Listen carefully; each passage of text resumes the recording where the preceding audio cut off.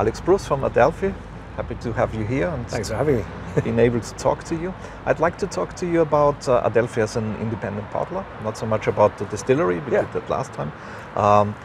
Can you tell me a little bit about how you work, how you select your casks? So traditionally we've only ever selected casks that we liked ourselves. It's a very simple criteria.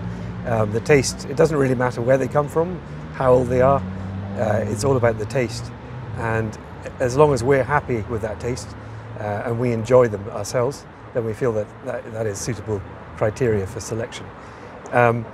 Over the years, obviously single malts in high demand, and in particular single casks. So in the old days, we could literally walk into a warehouse, sample, and just buy the one or the two that we wanted. Nowadays, more and more, we tend to buy a large parcel blind. We then bring that into our own warehouse and then do our selection. And anything we don't want, once we've done that, we can trade off to other people. Okay. So that trading stock is very important too, because it gives us access to more reciprocal stock. How much of the stock you buy do you keep then? In any given year at the moment, we're probably keeping about 20% of what we've bought. And the selection is done together with Charlie?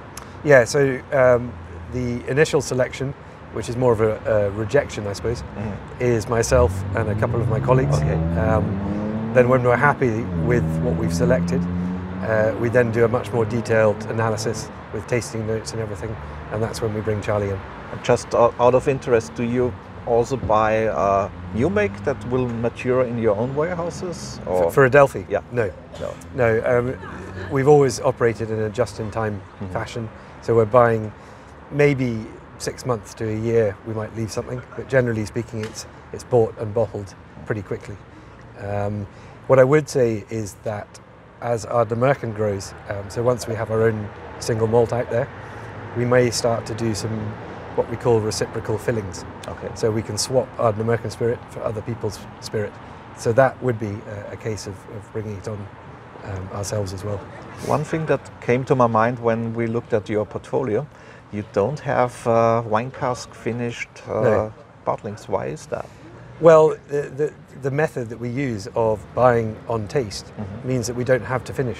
Right. The whole point is if it's good enough to bottle, then we simply bottle it. And because we don't have that younger stock to bring on, there's no reason for us to finish it in a wine cask or in something else.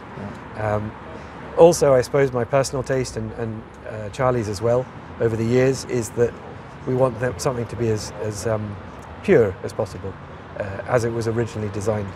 And while wine finishes can be very popular, it's not really our style, I suppose. All right. And do you think it's getting harder to get good stuff than it was like 5 or 10 years ago? So when you say good, no. I don't think standards. I don't think it's harder to get good whiskey. It's harder to get older whiskey. And by older I mean from the 1980s, 1990s. That stock is drying up quite literally. And what is left is very, very expensive, because there is huge demand for some of these old makes in the likes of China. Yeah. And as an independent bottler, it would be stupid for us to try and compete with those kind of prices. Yeah. But having said that, there is also a much higher quality of production since about 2000. The wood management's been much stronger. So what we're getting now in that kind of 8 to 12 year bracket is much better than it was 10 years ago. So it swings and roundabouts, if you like. And do you think the situation will change in the near future, so that more older stock becomes available? No. It's going. I mean, it literally, you can't replace it. One thing you might look at is bringing on current 8 to 12 year old, 15 year old, whatever, and maturing that into the 20s.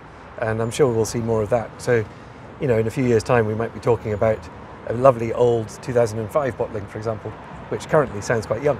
And the last question, what's your personal favorite of the new bottlings you have? Well, we've got a lot of sherry casks at the moment, which is great. I love sherry casks myself. I suppose if I was to pick one, I'll pick two actually. Right. One that surprised us a huge amount was, it's called the Breath of Highlands, or the Breath of the Highlands. where we can't actually name the source distillery.